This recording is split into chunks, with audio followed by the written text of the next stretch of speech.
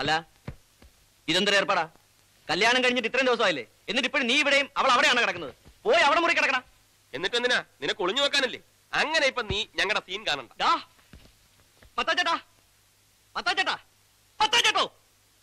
എന്താടാ തുടങ്ങിയ പിന്നെയും? ഇവനെ നോക്കിയേ, ഇവന്റെ കല്യാണം ശരിക്കുള്ള കല്യാണമായിരുന്നു എന്ന് എനിക്ക് സംശയമുണ്ട്. അല്ലെങ്കിൽ ആ പെണ്ണിനെ അവിടെ തനിച്ചാക്കിയിട്ട് ഇവൻ ഇവിടെ വന്ന് കിടക്കുന്ന എന്തിനാ? ശരിയാണല്ലോ, നിനക്ക് അവിടെ പോയി സുഖമായിട്ട് കിടന്നൂടാ ഗോപാലകൃഷ്ണ. ഓ, ആ സുഖം ഞാൻ വേണ്ടെന്ന് വെച്ചു. നിങ്ങളൊക്കെ ഇവിടെ ഇങ്ങനെ ദുഃഖിച്ചു കഴിയുമ്പോ ഞാൻ മാത്രം സൂഹിക്കുന്നത് ശരിയല്ലല്ലോ. അങ്ങനെ നീ എന്തിനാണ് ഒരു ത്യാഗം ചെയ്യണേ? എഴുന്നേൽക്കടാ, എടാ ഇങ്ങോട്ട് എഴുന്നേൽക്കാൻ. മത്തായി ചേട്ടാ, ഞാനൊന്ന് പറയട്ടെ. തൽക്കാലം ഞങ്ങൾക്ക് കുട്ടികൾ വേണ്ട. 1 കൊല്ലം കഴിഞ്ഞിട്ട് മതിയെന്ന ഞങ്ങളുടെ തീരുമാനം. എടാ കാട്ടുപോത്തെ, ഇപ്പൊ പോയി കിടന്നാലേ 1 കൊല്ലം കഴിഞ്ഞിട്ട് കുട്ടികളുണ്ടാവുള്ളൂ. അല്ലാണ്ട് നാളെ കാലത്തൊന്നും കുട്ടികളുണ്ടാവില്ല. ബാലകൃഷ്ണ പിടിച്ചേ, പിടിക്ക്. എന്തോ ചെയ്യാൻ പോവുക? സാധനം വീണു. ഓക്കെ, ഇവന് ചിലപ്പോ കുടുംബാസൂത്രണത്തിന് ചിലപ്പോ ഗവൺമെന്റിൽ നിന്ന് കാശ് കിട്ടൂട്ടോ. തെമ്മാടത്തിന് കാണിക്കുന്നത് അതിന് വേണം കേട്ടോ. എന്താ ഇത്? മര്യാദയ്ക്ക് കട്ടിൽ ഇങ്ങോട്ട് കൊണ്ടുവരണോ ഞാൻ അങ്ങോട്ട് വരണോ? ബാലകൃഷ്ണ, ഇത് നല്ല ഐശ്വര്യമുള്ള കട്ടള. എന്റെ അപ്പാപ്പൻ ഇതുമ്മ കിടന്നിട്ട് 3-ാം ദിവസം തട്ടിക്കും. ഇതെന്താ ഇങ്ങോട്ട് പിടിച്ചോണ്ട് വരുന്നത്? ഇതെന്താണെന്ന്? കട്ടില് കണ്ടൂടെ? അങ്ങ് മാറി കൂട്ടി. ഇതെന്തിനാ ഇവിടെ കൊണ്ടിടുന്നത്? ഇന്ന് മുതൽ ഈ കട്ടിലിന്റെ സ്ഥാനം ഇവിടെയാ. ഇവിടെ ഒരു കട്ടിലുണ്ടല്ലോ, പിന്നെ എന്തിനാ ഇത്? അത് തന്റെ കട്ടില്. ഇതേ കിടക്കേണ്ട ആൾ ഇപ്പൊ വരും. ആര്? നീ ഇതങ്ങോട്ട് വിരിച്ചേ. ചോദിച്ചത് കേട്ടില്ലേ? ആരെവിടെ വന്ന് കിടക്കാൻ പോകുന്നേന്ന്? ചൂടാവല്ലേ സിസ്റ്ററെ, ഞാനല്ല. പോരെ, നിനക്ക് എന്താ നാണം? ഇന്ന് മുതൽ നിങ്ങൾ 2 അല്ല 1. അയ്യേ, നീ എന്തിനാണ് അവിടെ വട്ടം കറങ്ങി നിൽക്കണേ? നാണമില്ലേ? അടച്ചുകളല്ലേ? ഓ, അടച്ചു കളഞ്ഞു. മത്തായി ചേട്ടാ, പുറത്തുനിന്ന് കുറ്റിയിട്ടേക്കല്ലേ? കുറ്റിയൊന്നും ഇട്ടിട്ടില്ലടാ. അയ്യോ, കുറ്റിയിട്ട് കളഞ്ഞു. ഇതാ ചെറിയ കാര്യം മതി, മത്തായി ചേട്ടാ ഉടനെ കുറ്റിയിട്ട് കളയും. മത്തായി ചേട്ടാ,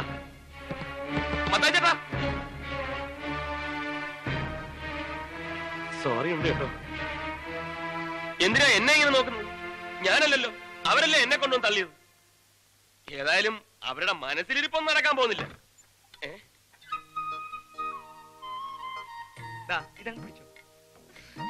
അയ്യോ, നാണം നാണം നാണം.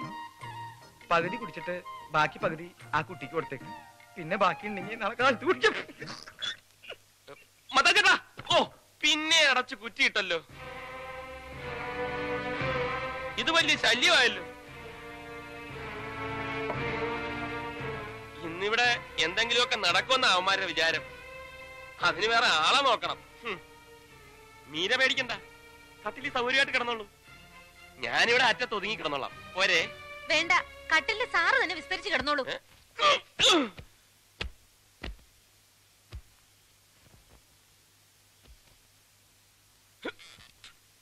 ഓക്കെ, മീരയ്ക്ക് മീരയെ വിശ്വാസമില്ലെങ്കിൽ വേണ്ട. പക്ഷെ എനിക്ക് എന്നെ നല്ല വിശ്വാസമാണ്. ഇനി മീരയുടെ ഭാഗത്തു നിന്ന് എന്തെങ്കിലും തെറ്റുണ്ടായാലും ഞാനത് തടയും. Good night.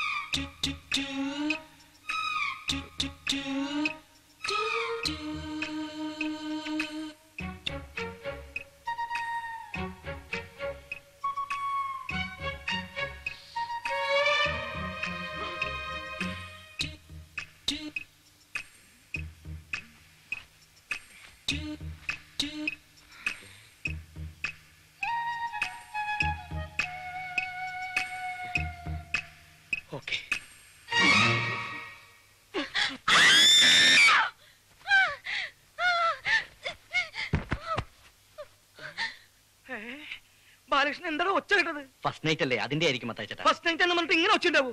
ഇത് ഫസ്റ്റ് നൈറ്റ് അല്ല, ലാസ്റ്റ് നൈറ്റ് ആണെന്ന് തോന്നുന്നത്. ഞാനങ്ങനെ ഇവിടെ വന്നു? ആരാ എന്നെ പൊക്കിയെടുത്ത് ഇവിടെ കൊണ്ട് കിടത്തിയത്? നീയാണോ? മതി, അഭിനയിച്ചതും പച്ചപ്പാവൻ ചമഞ്ഞതൊക്കെ. ചതിയനാണ് നീ, കൊടും ചതിയൻ. മീര, ബഹളം ഉണ്ടാക്കരുത് പ്ലീസ്. അപ്പുറത്ത് അവരൊക്കെ ഉണ്ട്. അവരൊക്കെ കേക്കട്ടെ, സത്യം എന്താണെന്ന് അവരറിയട്ടെ. നിങ്ങൾ ചെയ്ത വൃത്തികേടുകളൊക്കെ ഇവിടെ എല്ലാവരും അറിയട്ടെ. അതിന് ഞാൻ എന്ത് വൃത്തികേട് ചെയ്തെന്നാ? ഉറക്കത്തിൽ അറിയാവുന്ന കെട്ടിപ്പിടിച്ചോ? അപ്പൊ നീ എന്നെ ഉറക്കത്തിൽ കെട്ടിപ്പിടിച്ചോ? അത് ഞാൻ ക്ഷമിച്ചില്ല.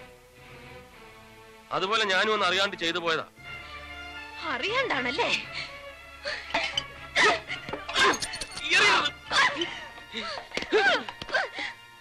നീ അറിയാണ്ട് ചെയ്തതാണല്ലേ? നീ ശരിക്കും അറിയാണ്ടാണ് ഇതൊക്കെ ചെയ്യുന്നത്. എന്തായി കാണിക്കുന്നത്? ഞാൻ അപ്പോഴേ പറഞ്ഞതല്ലേ എന്റെ ശരീരത്തിൽ തൊട്ടു പോരുന്നുണ്ട്, തൊടാൻ ഞാൻ സമ്മതിക്കില്ലെന്ന്. എന്നിട്ടും നീ ഇതല്ലേ, ഈ ചരട് എന്റെ കഴുത്തിൽ കെട്ടിയ അധികാരത്തിലല്ലേ നീ എന്നെ തൊട്ടത്? ആ അധികാരം ഞാൻ ഇപ്പൊ തന്നെ അവസാനിപ്പിച്ചേക്കാം. കൈയെടുക്ക്. ഞാൻ പറയുന്ന ഒന്ന് കേൾക്ക്. പൊട്ടിക്കരുത്. കൈയെടുക്കാനാ പറഞ്ഞത്. പൊട്ടിക്കരുതെന്നാ പറഞ്ഞത്. പൊട്ടിക്കും, പൊട്ടിക്കെന്ന് പറഞ്ഞ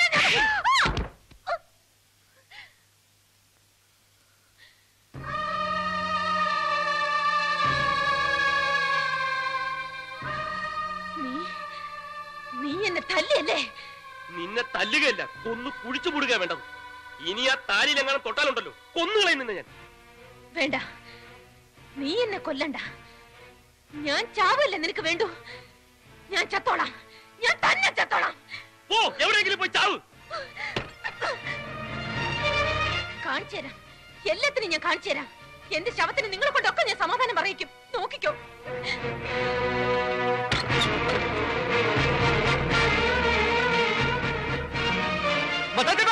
അവിടെ കിണറ്റിന് നേരെ പോണ്.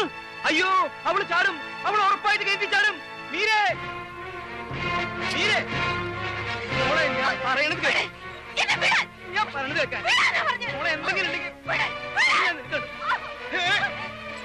പെണ്ണെ മര്യാദ സമയം കേൾക്കാൻ പറ്റില്ലല്ലേ?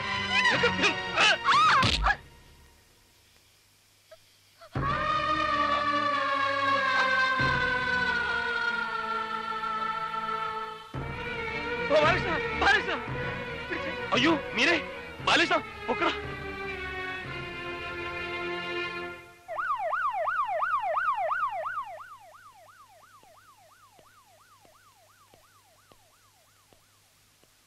ആ പെൺകുട്ടിയുടെ ഭർത്താവാരാ? ദേ ഇവനാ ഗോപാലകൃഷ്ണൻ. ഇരിക്കൂ. ഗോപാലകൃഷ്ണൻ ഭാര്യയുമായിട്ട് സ്ഥിരം വഴക്കൂടാറുണ്ട് അല്ലേ? ഇല്ല, ഇങ്ങനെ ഒരു സംഭവം ഇതാദ്യമായിട്ടാ. അല്ലല്ലോ ഗോപാലകൃഷ്ണ, റോഡിൽ കിടന്ന് നിങ്ങൾ ഒരിക്കൽ വഴക്കൂടിയിട്ടില്ലേ? എന്നിട്ട് ഈ എന്റെ കാറിന്റെ മുമ്പിൽ ചാടി അവൾ ചാകാൻ ശ്രമിച്ചില്ലേ? അതെപ്പോ? അതൊക്കെ ഉണ്ട്, കല്യാണത്തിന് മുമ്പാ. അപ്പൊ അവൾ ഇങ്ങനെ ആത്മഹത്യ ചെയ്യാൻ ഒരുങ്ങുന്നത് ഇതാദ്യമായിട്ടല്ല. അല്ല, അത് മാത്രമല്ല, ഒരിക്കൽ അവൾ എന്നോടും പറഞ്ഞിട്ടുണ്ട്, അടുപ്പിലാളുന്ന തീ നോക്കി നിൽക്കുന്നുണ്ട്. ഞാൻ ചോദിച്ചപ്പോ തീ ചാടി മരിക്കുന്നത് അവൾക്ക് ഇഷ്ടമെന്ന്. ആ, അത് അവൾ എന്നോടും പറഞ്ഞിട്ടുണ്ട്. അവൾക്ക് കിണറ്റിൽ ചാടി മരിക്കാൻ ഭയങ്കര കൊതിയാണെന്ന്. അപ്പോ എന്റെ ഊഹം ശരിയാണ്, ഷീ ഈസ് അബ്നോർമൽ.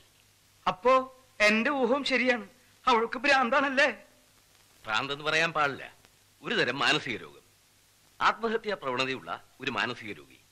ഞങ്ങളുടെ ഭാഷയിൽ പറഞ്ഞാൽ എ സൂയിസൈഡ് മാനിയാക്ക്. മരണം സ്വയം വരിക്കുക, ആ മരണത്തിലൂടെ മറ്റുള്ളവരോട് പ്രതികാരം ചെയ്യുക, അതാ അവളുടെ ഉദ്ദേശം. അല്ലെങ്കിൽ അവൾ ഇങ്ങനെ ഒരു കത്തെഴുതി എപ്പോഴും കൂടെ കൊണ്ട് നടക്കേണ്ട കാര്യമില്ലല്ലോ. ഇതെനിക്ക് അവളുടെ കയ്യിൽ നിന്ന് കിട്ടിയതാ. ഇതിലെന്താ എഴുതിയിരിക്കുന്നതെന്ന് ഞാൻ വായിക്കാം. പ്രിയപ്പെട്ട അച്ഛന്, ഞാൻ ഒരിക്കലും ആത്മഹത്യ ചെയ്യില്ല. എന്റെ മരണം അതേത് നിമിഷത്തിലും സംഭവിക്കാം. അങ്ങനെ സംഭവിച്ചാൽ അച്ഛൻ അറിയണം അതൊരു കൊലപാതകമാണെന്ന്. എന്റെ ഭർത്താവാണ് എന്നെ കൊന്നിരിക്കുന്നതെന്ന്. അച്ഛന്റെ മകൾ മീര.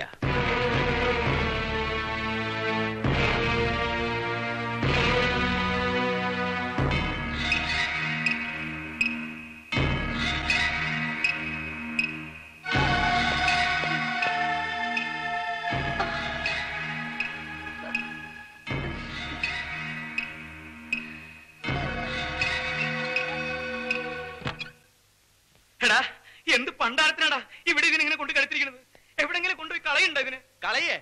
എവിടെ കൊണ്ട് കളയാൻ? കളയാൻ അവള് പൂച്ചക്കുട്ടിയും പട്ടിക്കുട്ടിയൊന്നും അല്ല, ഇവന്റെ ഭാര്യ. നീ ഇത് അനുഭവിക്കണോടാ, ആയുഷ്കാലം മുഴുവനും നീ ഇത് അനുഭവിക്കണം. മതിയോ ശവത്തി കുത്തിയത്? കുത്തും, ഈ ശവത്തി ഞാൻ ഇനിയും കുത്തും. എന്നെ അത്രയ്ക്ക് കുത്തിയിട്ടുണ്ടവൻ. എന്റെ നായകൻ തട്ടിയെടുക്കാല്ലേ മത്തായി ചേട്ടാ ഇവന് ഈ അക്രമം മുഴുവൻ ചെയ്തത്. വഴിയിനെങ്ങാണ്ട് ഒരു ഭ്രാന്തി പെണ്ണിനെയും പിടിച്ചോണ്ട് വന്നിട്ട് എന്റെ അമ്മാവന്റെ മകളാണ്, മുറപ്പെണ്ണാണ്, നിനക്ക് എന്തോ ഒരു അഹങ്കാരം ഉണ്ടായിട്ട് വേണം ആ ഭ്രാന്തി പെണ്ണിന്റെ എഴുതി താലി വരെ കെട്ടില്ലേറാ നീ. എന്നിട്ട് എല്ലാം കഴിഞ്ഞിട്ട് ഇപ്പൊ എവിടെയെങ്കിലും കൊണ്ട് കളഞ്ഞ അവള് പോവോ? ഒഴിഞ്ഞു പോടാ അവള്. അവൾ അങ്ങനെ ഒന്നും ഒഴിഞ്ഞു പോവില്ല മത്തായി ചേട്ടാ, ഇവനെയും കൊണ്ടേ അവള് പോവും. നീ ഇതൊന്നും കേൾക്കണില്ലേ? കേൾക്കാതിരിക്കാൻ അവന്റെ ചവിട്ടി പഞ്ഞു വെച്ചേക്കും. അവനോടല്ല പറഞ്ഞത്, മാതാവിനോടാ. ഓഹോ, മാതാവിനോടും കർത്താവിനോടും പറഞ്ഞിട്ട് കാര്യമില്ല. ഇതൊക്കെ ഓരോരുത്തരുടെ വിധിയാ, അതിനി നമ്മളായിട്ട് തടയാതിരുന്നാ മതി. വിധിയാ? എന്ത് വിധി? പോടോടുന്നു. എടാ ഗോപാലകൃഷ്ണ, നീ പേടിക്കണ്ട, നീ അവളെ ഇവിടെ നിന്ന് പറഞ്ഞു വിട്, ബാക്കി കാര്യം ഞാൻ ഏറ്റുന്നു.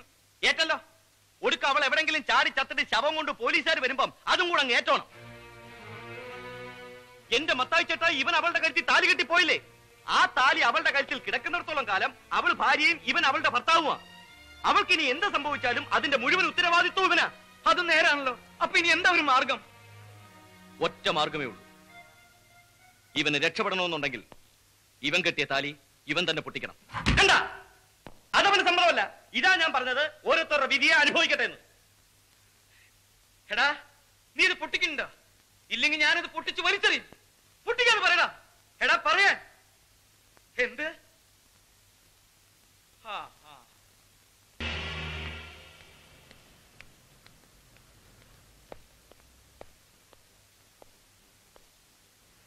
ആയുസിന്റെ വലിപ്പം കൊണ്ട് മാത്രമാ ഇത്തവണയോട് രക്ഷപ്പെട്ടത്. പിന്നെ മറ്റൊരൽഭം കൂടി, ഒരുപക്ഷെ ഷോക്കേറ്റത് കൊണ്ടാ. എന്തായാലും അവളിപ്പോ തികച്ചും നോർമലാ. എന്തെങ്കിലും അസുഖം ഉണ്ടായിരുന്നതിന്റെ ഒരു ലക്ഷണവും ഇപ്പൊ അവളില്ല. ഡോക്ടർ, ആ കുട്ടിക്ക് ഭർത്താവിനെ കാണണമെന്ന്. വരും, അകത്തേക്ക് വരും.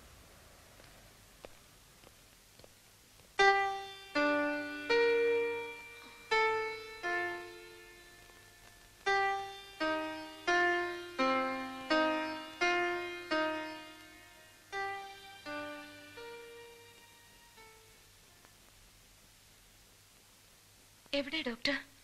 എന്റെ ഭർത്താവ് വന്നിട്ടുണ്ടെന്ന് പറഞ്ഞിട്ട് എവിടെ?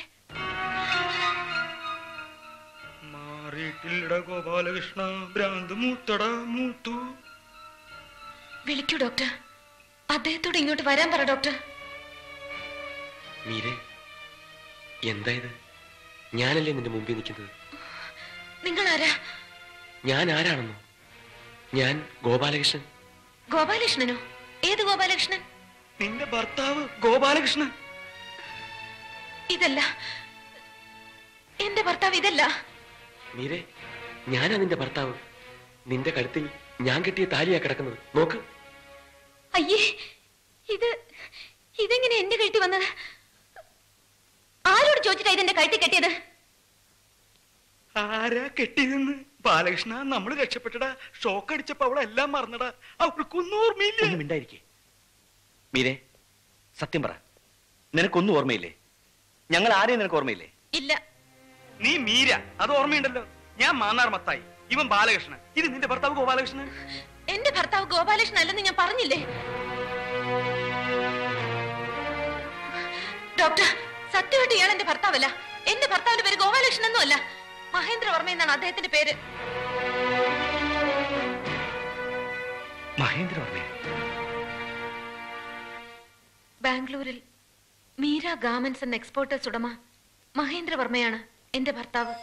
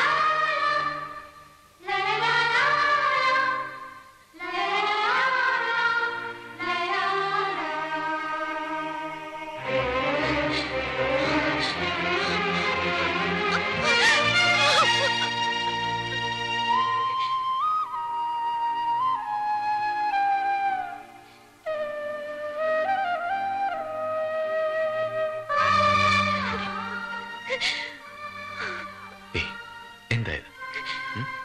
വാ.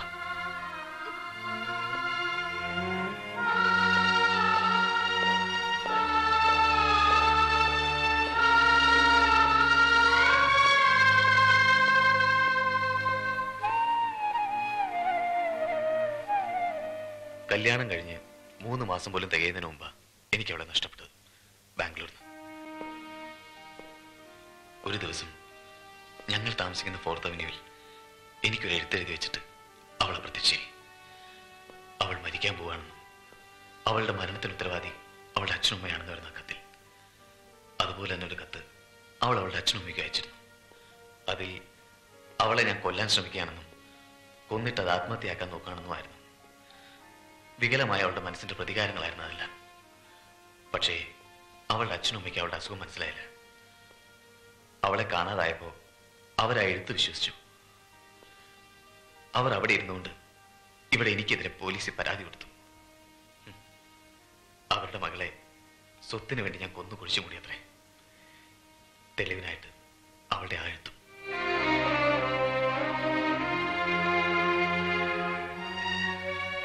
ഇപ്പൊ എനിക്ക് തിരിച്ചു കിട്ടിയിരിക്കുന്നത് എന്റെ ഭാര്യയല്ല, എന്റെ ജീവിതം തന്നെയാണ്. ഈ നന്ദിയും കടപ്പാടും എങ്ങനെ പറയണമെന്ന് എനിക്കറിയില്ല ഡോക്ടർ. നന്ദിയും കടപ്പാടും ഒക്കെ എന്നോടല്ല, ഈ നിൽക്കുന്ന ഇവരോടാ വേണ്ടത്. എനിക്ക് നിങ്ങളാരെ അത്ര പരിചയമില്ല. പക്ഷേ നിങ്ങളെപ്പോലെ നല്ല മനുഷ്യരുടെ കയ്യിൽ വന്നു ചേർന്നുകൊണ്ട് മാത്രമാണ് എനിക്ക് എന്റെ ഭാര്യയെ തിരിച്ചു കിട്ടിയത്. ഒരിക്കലും ഒരിക്കലും ഞാനൊന്നും മറക്കില്ല. ഇന്നും നാളെയും ഞങ്ങൾ ഇവിടെ തന്നെ ഉണ്ടാവും. അവളുടെ അച്ഛനും അമ്മയും ഇവളെ തിരിച്ചു കിട്ടി അറിഞ്ഞ നാളെ ഓസ്ട്രേലിയയിൽ നിന്ന് വരുന്നുണ്ട്. അവർ വന്നു കഴിഞ്ഞാൽ നേരെ ചെങ്ങന്നൂർക്കായിരിക്കും പോവാ. അവിടെ അവരോടൊപ്പം കുറച്ചു ദിവസം താമസിച്ചിട്ടേ പിന്നെ ബാംഗ്ലൂർക്ക് മടങ്ങും. മഹേന്ദ്ര, എന്താ ഇത്? എത്ര നേരം ഞാൻ പുറത്ത് വെയിറ്റ് ചെയ്യുന്നു. എന്താ പോണ്ടേ? പോയേക്കാം. ഓക്കെ, കാണാം. Thank you. വരട്ടെ.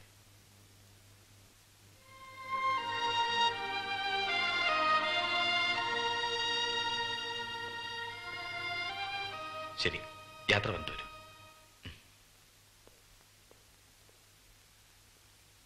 ഡോക്ടർ പറഞ്ഞു നിങ്ങളെയൊക്കെ ഞാൻ വല്ലാണ്ട് ബുദ്ധിമുട്ടിച്ചിട്ടുണ്ടെന്ന്.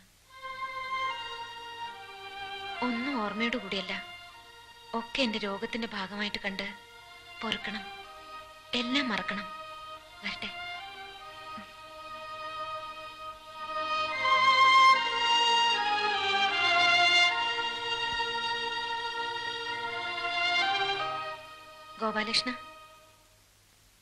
ഗോപാലകൃഷ്ണ എന്റെ കഴുത്തി കെട്ടിയ ആ താലി ഞാൻ തിരിച്ചു തരുന്നില്ല.